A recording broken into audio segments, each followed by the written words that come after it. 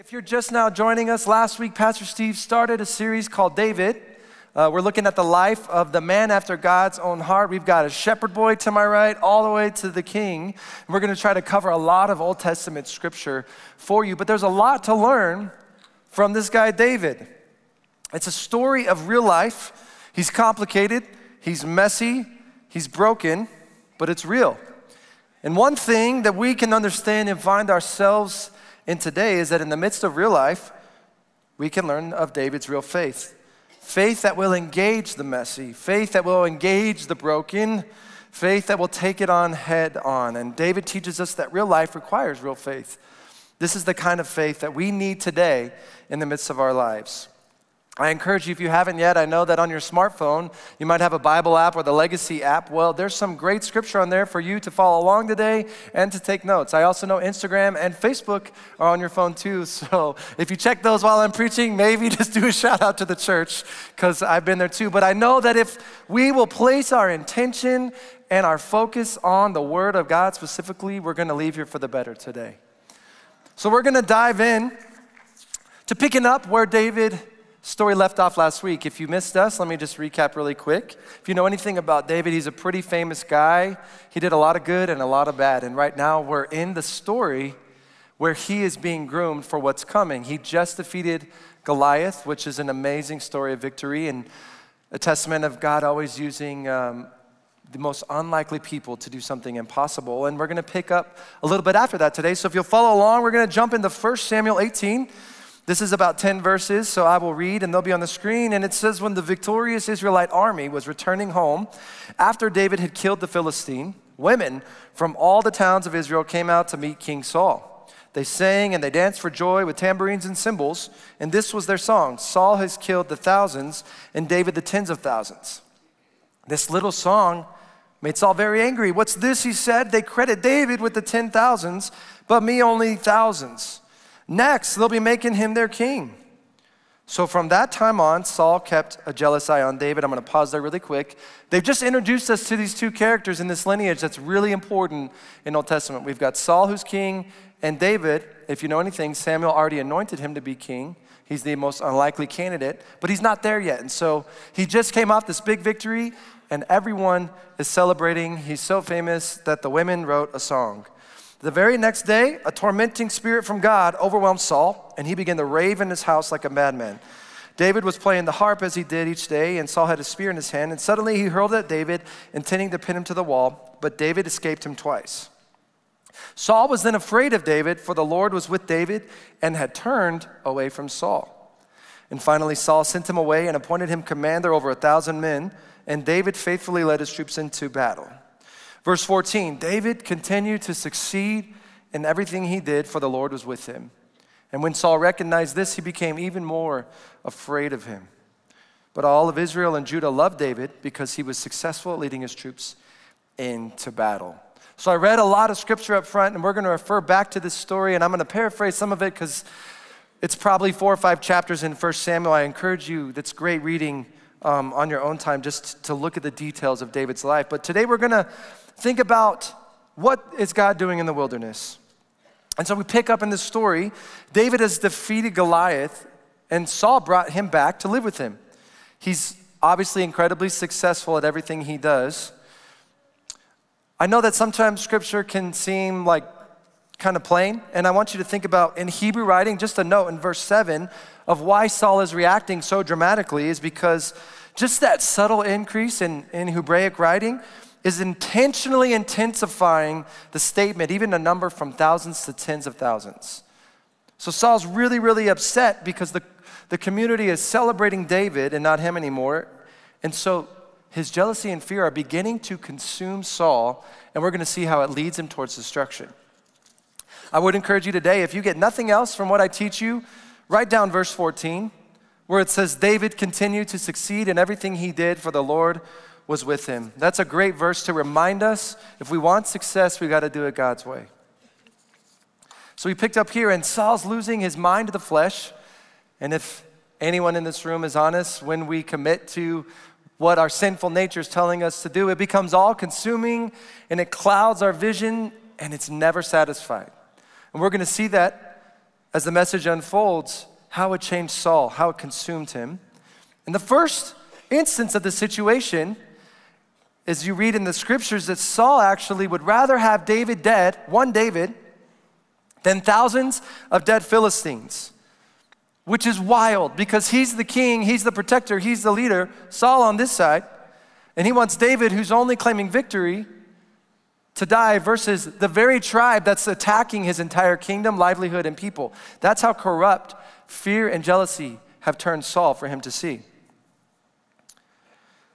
The livelihood is very threatened and he's still committed to it. But because, get this, of Saul's disobedience, he's failing. And I will tell you this, for the believer, drama always follows disobedience. If you haven't seen it in your own life, you've probably seen it in somebody else's. And so to keep going, in chapter 18, Saul realizes he can't kill David. God just keeps protecting him. He threw a spear. So he says, I'm going to offer my daughter's hand in marriage, and I'm going to say, you can have this, but I need you to do this. And it's an unbelievable ask. He says, I want 100 foreskins of the Philistines. So I don't know about you, but I don't want anyone's foreskin, much less a giant's foreskin or 100 of them. Sorry, it's the Bible if that's offensive, not me. So he asks him to do something absolutely ridiculous, and David not only does it, but he doubles it. He brings back 200. You know what, I know that's kind of funny, but think about what he had to go through killing giants. We can skip the other part of the trophy, so to speak, but that's a whole nother process, my gosh. Anyway, he does this. And Saul's like, what the heck? How is this guy still doing everything I've asked? He should have died. 100 giants, much less 200. And it's amazing what God will do when you walk in his favor. All David's doing is he's saying, here's my yes, Lord, regardless of the circumstance that is being thrown my way in life. If we can adopt that attitude today, church family, we can change the world. Because nobody acts like that. Nobody, even Christians, we really, really struggle with submission to what life is going to bring us. His posture of humility is what is moving the heart of God to bring him success. So he brings this wife, just to pick back up in the story, he brings his daughter, and actually David says no, because he says, hey, I'm from a very poor, humble family. You're from royalty. This isn't right.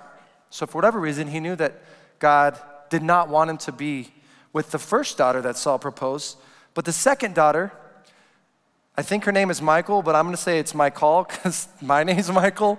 And so the second daughter actually falls in love with David, and there's a really interesting thing that happens because he chose this wife. I'm just paraphrasing chapter 18 for you to show you that God is always working.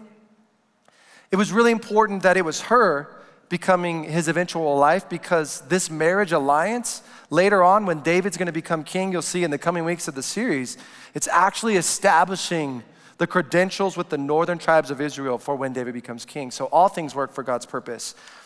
So David's fame is just continuing to rise, and guess what? Saul's anger and jealousy are just burning. With every success, he's tried everything to conquer him. I'm gonna pick back up in 1 Samuel 19. He says, but one day when Saul was sitting at home with the spear in hand, the tormenting spirit from the Lord suddenly came upon him again. David played his harp, and Saul hurled the spear at David. David dodged out of the way, and leaving the spear stuck in the wall, he fled and escaped into the night. Now, there may be some people in here that have some experience throwing like cups, plates, whatever, as significant others, but a spear is a whole nother level. And he threw it so hard, it stuck in the wall. So David gets it. He gets it at this moment, and he says, I gotta go.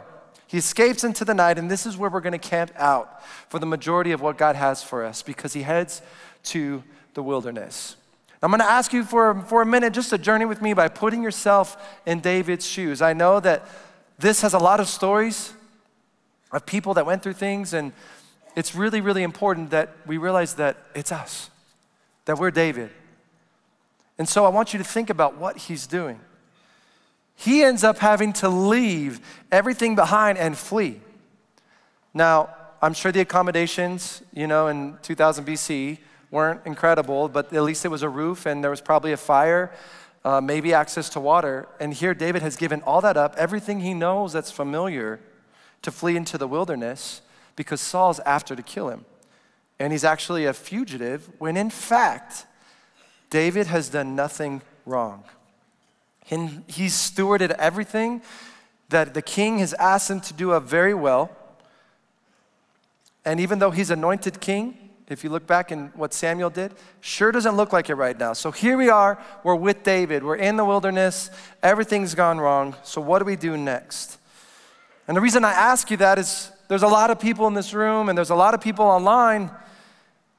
And have you ever done anything right, but you still feel like you lost everything?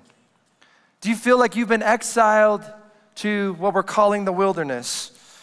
And from time to time, we know that we all have a wilderness experience, whether that's financial strain or debt, marital issues, when your passion and your jobs just won't align, when you're full of doubt and questions about your faith. Why are things happening? When your children are not who they should be, when you lose a loved one or a friend, when you've been betrayed, maybe sickness or illness, you feel lonely or depressed, like something's not right, nothing's working out for you. You know what? We've all been there, and most of us honestly are there right now. We've all got something that we can say, hey, Michael, that is my wilderness. What do I do next? Let me tell you this. When it comes to God, this is a hard truth. We're going to be tempted, especially in modern society, to always blame everything else, to blame our King Saul, and wonder why God doesn't just remove it. Some of us may have that theology that, oh, I got saved and now everything's going to work right. Well, the Bible doesn't say that. In fact, Jesus says otherwise, that it's going to be harder. So when you signed up to be a believer, you signed up for the wilderness. And we're going to see in a little bit what that means. And when you blame your King Saul, let me remind you that God doesn't have his eye on King Saul. He's watching you and what you're going to do with the situation at hand. Just like I said earlier, we've seen David 2 for 2 on putting his yes on the table, submitting to the faithfulness of God. And that's the thing about the wilderness, right? You can be in the most successful season of your life and still be in it. And it's when you are so successful that you start to attempt to fix things for yourself. And because you're successful, because you think you can do it on your own, you still have to wait on God. If you want what he has for you, then you have to wait on him. Don't fix it for yourself because it's never going to be as good as God's going to do. So what do we do in the wilderness today? Let me tell you this. God is always going to use the wilderness in your life. I wish I could tell you that, you know what, you got saved 2 years ago and it was wilderness free. It was problem free. It was pain free. That's not true. So can God trust you with that calling he's put on your life when you said, I'm a follower of Christ? You know, David, more than one time, Saul tried to kill him. And David could have killed him back, and it probably would have been justified. David probably could have taken the situation in his own hands, you know, and said, hey, Saul's trying to kill me. I don't want to die. God's giving me favor, favor, favor. And honestly, if he would have killed Saul, just with the camaraderie and the celebration of the community for his success, they probably would have absolutely not even questioned David taking the throne and doing that. But David's smarter because he knows to trust God. And so we're finding out in 1 Samuel 19 and 20 that David is out there. He's in a cave. He's on the run. He's really, really struggling in the wilderness. And for us today, we can say, you know what? Wilderness seasons are a constant in the game of life. You will fault yourself as a believer when you say that I'm immune to it because I follow Jesus. Because all of us, from this side to that side, top to bottom, we're either in the wilderness, we're going into the wilderness, or we're leaving the wilderness, whatever that would be defined in your life. And what I find interesting today is how different David responds in the wilderness compared to his ancestors. So I'm going to track back really quick. If you know the story of the Israelites with Exodus and Moses, they kind of had the same season. So what are we seeing? There's a pattern in how God works, and I'm going to reveal that to you in a few minutes. But David is having a completely alternate response and getting different results. Israel in the wilderness responded with grumbling, unbelief, idolatry, if you know the story of Exodus. And David is responding with faith and trust and confidence and submission. And guess what? We can learn today from both examples because David's modeling for us how to trust God and grow in our faith. His experience reminds us that his satisfaction, his strength is found only in God. Now, if you could just readjust your situation today by listening to what I'm about to tell you. it'll make life a whole lot easier. You see, the wilderness is God's design. It's an experience to remind us that God is in control and He's our creator. And the way that He does this is because when you are removed from when things are going well and things are going favorable, there are things that make you have new desires and hungers and need for God. And so instead of resisting it, church family, we've got to shift our perspective on the definition of what that part of our life is, to say that, you know what, I know that I'm either going in, coming out, or about to go in, and that's going to be cyclical until I die. What do I do with it? Well, now that I know that God used it in David's life to grow him, to draw him closer, to create something new so you can know God new, that's what He's doing for us today. So regardless of how awful, how terrible, how stressful your wilderness is today, I'm not here to diminish whatever you're feeling, because we walk alongside a lot of people going through horrible, unexplainable, heartbreaking things. We can look at the story of David today and say, you know what, He's going to do something with this. I may not see it now, but His promise is true, because it was true for David, it's true for me.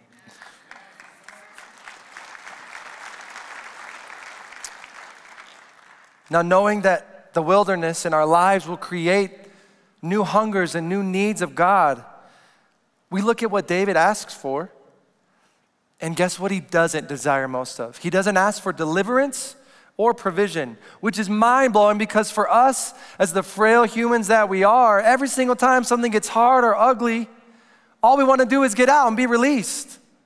And if we have this perspective, this God perspective, this David perspective of how to handle it when it's hard, we can see that God has something greater in it beyond than just the pain and the hurt and the struggle. We're here to learn that God is with us in it, and He wants to use it for our good and His glory, as ugly as it may seem. Because David isn't saying, release me, provide for me. He's not. You know what he's saying? He's saying, I want more of your presence, God. I want more of your presence in my broken season. I want more of your presence through this diagnosis, through this heartbreak.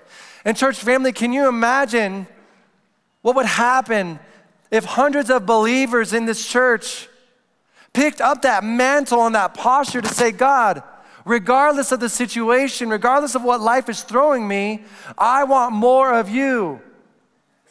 That is how we change the world. That is how we change the people around us, because of the difference that that posture will make and create, and God will use it. The sun and the dry heat of the desert of the wilderness never dried out David's trust in God. In fact, it caused him to turn to God for refuge and refreshment. I think it's really interesting, if you really want to know David's mind. What's really cool about the Bible, like, we get to know the end of the story. We know that he does some really bad things and some other things, and we know about Noah, and we know a lot about heroes of faith. I mean, we don't know what the return on, me preaching today is going to bring, because the Bible's not written about me or you or Pastor Steve or anybody. But we can look, knowing ahead, we can skip and see hey, David's in a really bad spot, but the end. Then we know the victory, so it was worth it. It's a lot harder for us, because it's not going to be written of what the return is of our faithfulness in the wilderness season. But I bring that up because Psalm 63 was written by David when he was in the wilderness. And I encourage you to read it this week, because it's just a psalm of praise and adoration to God, which is absolutely crazy to think about the difficulty of the situation he was in, when it would be really okay for us to be yeah, I could see you don't want to believe in God anymore because there's a guy trying to kill you, and all you've done is be successful and choose honor and choose faithfulness, and you're still out here with nothing, no food, no shelter, nothing. You're in the wilderness on the run from everything in your life that's comfortable. And yet he writes Psalm 63 in the midst of that season to praise God, just to demonstrate the heart and posture of what we should carry when we're in these seasons, church family.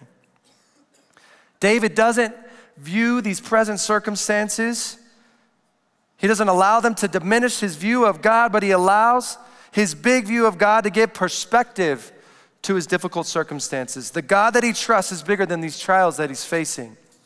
And that's true for us today, because God is watching us in our wilderness. If we're honest, there's so much temptation to flip when you're in the wilderness. I'm sure every one of us that's a believer could say, hey, I watched person A, B, C, D, E in my life get saved and be on fire for God and be pursuing his will and be pursuing his church body and family, and then when stuff gets hard, they're gone. The first wilderness because they didn't have a proper understanding of how God's design work. Is there anybody else that says, you know what, I've seen a lot of people fall to the wayside just when life gets hard, and we've probably been there ourselves. We could probably also say, you know what, there was a difficult season in my life, and I wasn't ready, and I didn't have the right posture, and I fell away from God. It happens. But I want to tell you why God creates the wilderness, and I hope that by learning this, just as it helped me, will help us get through it in a way better way, in a way more productive way, in a way more God-honoring way, because we're ultimately just submitting to the sovereignty of God. David needs to learn that God is going to protect him. And so think about this. How else can he learn that? Can he learn that when things are going great and things are easy and when he's surrounded by an army and a city and all these things? No. You know where he has to learn that? When he's all alone with nothing. How else is God going to teach him to trust him and that he's going to protect him? You think about this, with all of these resources to King Saul, he's still unable to touch David. David could only have written these passages in Psalm and all the things that he did after going through this wilderness training. That's what it is. It's used for that because he's not a shepherd boy anymore. He is in training school to become king.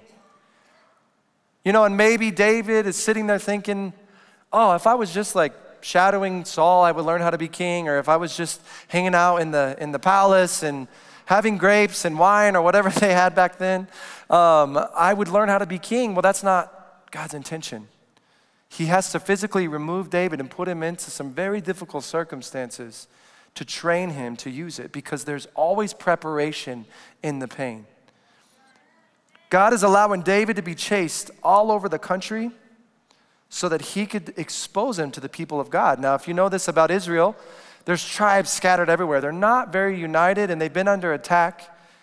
And so you know what's really interesting, the way God works? David probably never thought some of these things would have turned out in his life. He never would have thought that marrying daughter number 2 and daughter number 1 would help him unite the northern tribes later on, just because of who he married to. He never would have thought that being on the run all around Israel would have been used to be exposed to these other people so that when he's king, he has unity. You know, he kills Goliath and everyone's crying out, he's a great warrior. And so when he's traveling through the land on the run, these people are knowing him now. David's name must have been household, and his reputation was still superb, regardless of what Saul was telling the people and pursuing. Because God is using the testing to prepare David and the people for what is coming. David would soon be king over a united Israel. And so the people had to somehow know to come to know and to trust him. And God's way is doing, hang on one second. So the people had to know and to trust him, all of these tribes. So David is taking this very alternative path to leadership. It looks like a disaster, but it's actually the sovereign power of God using it, because his way is always different than the way that we would have things go by. You know that God could have easily just removed Saul. He could have put David on the throne. In fact, he already said, David, you're going to be king through Samuel, through prophecy. It's a couple chapters before in 1 Samuel. God could have done that. And how much are we the same where we say, God, I wish you would do that for me. Can you remove my King Saul? Can you remove me out of the wilderness today? But if we did that, if David did that, what would he miss? Would he be trained for the greater calling on his life? I don't think he would have. David also could have just delivered himself. He could have killed Saul. He had the reputation to get away with it, but he still didn't, because he knew it wasn't what God had. David rested in God's will rather than trying to force God's hand. You know, last week we learned of David's beginning. He never knew, in fact, that he would be king. All he knew was to be faithful. We have a saying here, sometimes with staff, we say, put our yes on the table. It's fun to say, but it's not fun when you're in the wilderness. It's not fun when you get a diagnosis. It's not fun when you lose a job. It's not fun when your family's falling apart or you don't know what to do with your life or you're miserable, you're lonely, you're depressed. That's not fun to say, I'm gonna put my yes on the table. It's a lot of fun when things are going well. But if we can adopt that perspective that it's yes, God, no matter what life faces, we can see the fruit of his promise in our life. Now, we may not see it immediately, but we'll see it someday. That may be eternity for some of us, but some of us, you could celebrate God being faithful, yep. We may not see that fruit now. We may not see that fruit ever, but we'll see it in eternity because we know that if God did it for David, and he did it for all of these other heroes, he's gonna do it for us. And so I wanna encourage you today, family, if we can just settle with being okay in the wilderness, if we can just shift our mindset to say, you know what, God actually made that. And God actually needs it for me to know him greater and deeper. That is our ultimate desire as followers of Christ. And so if we can just be okay with realizing that those two things go hand in hand, it'll make these seasons a lot easier to get through. Now, I want to tell you a story about my life, about a wilderness that I faced. I'm from a really small town, 4,000 people, and I was a pretty good athlete. Well, I actually got a soccer scholarship out of high school. Soccer was one of my life passions. My coach played for the Colorado Rapids, an MLS team, and then he played for a national championship team. And his coach actually ended up at UNM. And if you've been in Albuquerque for a long time, they were really good for a while, the men's soccer program. Now it's gone. But anyway, just to tell you that story, so my coach is connected to him, and I'm a natural left foot defender, and so it's kind of a very rare position. And my coach saw potential and said, I think you should play college, but you need some training. And so I had a couple offers at the D2 level, and I stayed in state specifically to transfer UNM, saying, that's the plan. That's the plan. Is like, you're gonna do this, and then you're gonna go accomplish your dream, bro. And so I set out, and the coach that recruited us, the assistant coach, left the first day of two-a-days, and we're there with 16 new freshmen, an amazingly talented class. So I'm down there, and day one, I get a horrible injury to my calf. Our older teammates offered us rides to the strip club, drugs, alcohol. Our coach, that everything he told, like your parents in recruitment, was literally a 180 of a person. We were offered, just in full honesty, the guys on the team, the older guys knew which girls you could have whatever you want with, as like, hey, you want to do this? Just let me know. So there's a lot of sin in the situation. And here I am, high school senior, pastor's kid from a really small town in New Mexico, going and just being flooded with the wilderness. I was the only believer. The only believer in this situation with 18 to 20 guys, completely lost, completely broken, overwhelmed, not knowing what to do. And I stuck it out, and I saw revival, and everyone got saved. I'm so sorry to tell you, that's actually not what happened. You know what I did? I'm so glad you laughed, but it's really, really sad. It's really, really sad, church family, because it's a situation I still think about years later. I was thrown in the wilderness, and it was hard. And you know what I did? I gave up on it, and I also, in that, gave up on potentially seeing all of those men come to Jesus. And it's still something that I think about and carry today, because obviously God ordained me to be in that darkness, ordained me to be in that situation, and what Michael couldn't do was be faithful. And so then I think about the results of what could have been had I been faithful. Had I known that, you know what, David went through the same kind of thing, even worse, because no one was trying to kill me. They're just trying to give me weed and strippers. We laugh, but it's really sad. It's really sad. And so I tell you that today to just be fully honest with you, that sometimes you won't see what God has you doing in the moment, especially when it's hard, especially when it's broken, especially when it's dark. Little did David know that all of it was training, that all of it was going to make him love God in new and deeper ways. And that should be our heart's desire today, to say, you know what? My submission is to whatever you have.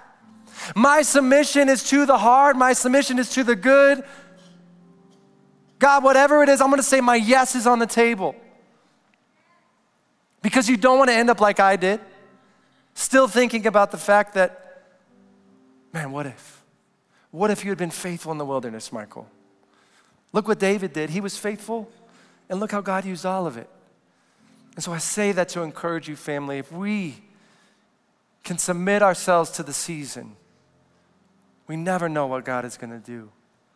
We never know what he's gonna do in our life first, but in everybody else's life. And I truly believe that the demonstration of a believer, that what you believe and who you believe in is real, is when people watch us in the wilderness. And so I wanna take a second just to pray. If you would bow your head. I know that there are a lot of people in this room, and I know that everybody has something that they would say, God, that's my wilderness. Some of us walked in with a new diagnosis today.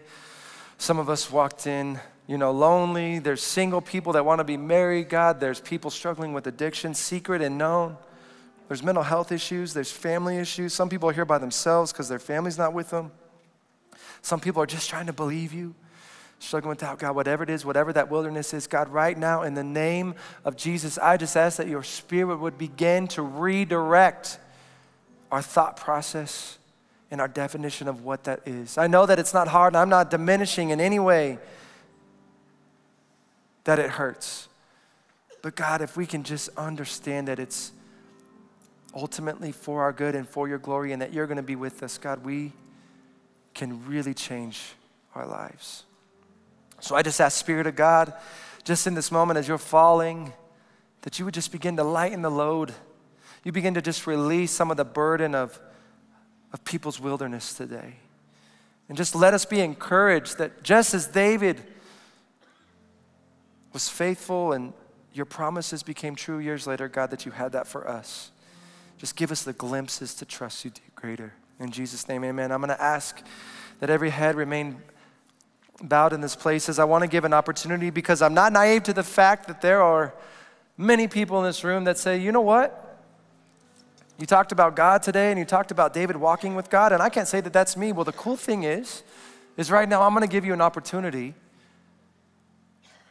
to make sure that that's taken care of by leading you through a prayer that's gonna help you make a decision to commit your life to Christ. And so before I do that, I wanna know who I'm praying for, and if you would just raise your hand, nobody's looking around, I wanna know who I'm praying for today. Say, you know what, Michael, that's me. I want a relationship with Jesus. If you'll just take a second. Amen. Thank you. God bless you. God bless you. God bless you, sir. God bless you, man.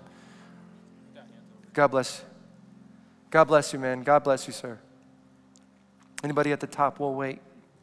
This is the greatest decision you can make. God bless you. God loves people. God loves people like David that are just real and messy and broken, and all he wants to do is walk alongside us. Anybody else before we pray? Just lift up your hand. God bless you. God bless you. Thank you. Thank you. God bless you. Awesome. I see you, little guy. God bless you. Anybody else? I'm going to lead everybody in a prayer. Oh, God bless you. Thank you so much, man. I'm going to lead you in a prayer, and I'm going to ask that everybody pray and support. And all this does is just help you remember the day that you said yes to Christ. We're gonna walk through the gospel and make a proclamation that he is Lord. So if you'll just repeat after me, everybody in this room, say, Dear Jesus, I know that I am lost and in sin without you. I believe that you died on the cross and rose again to save me. And I admit that I need you. I confess that you are Lord of my life forevermore. In Jesus' name, amen. Let's celebrate, church.